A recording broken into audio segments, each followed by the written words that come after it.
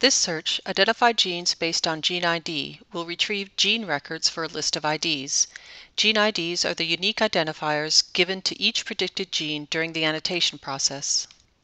The page is arranged with the search and parameters at the top, followed by a description of the search and links to information about the datasets that this search queries.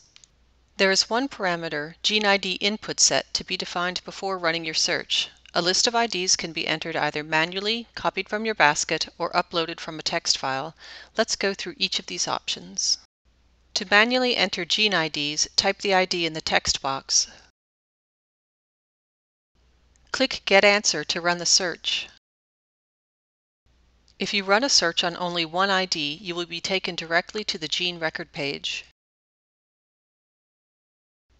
If you enter multiple IDs, the gene IDs need to be separated by commas, semicolons, or any white space. Running a search using multiple IDs as input will display your results in the My Strategies section. It is often useful to cut and paste IDs into the text box.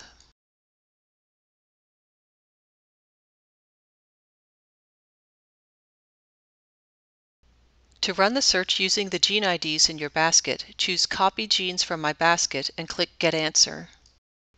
To upload a file containing the IDs, choose the option Upload from a text file and navigate to the file on your computer.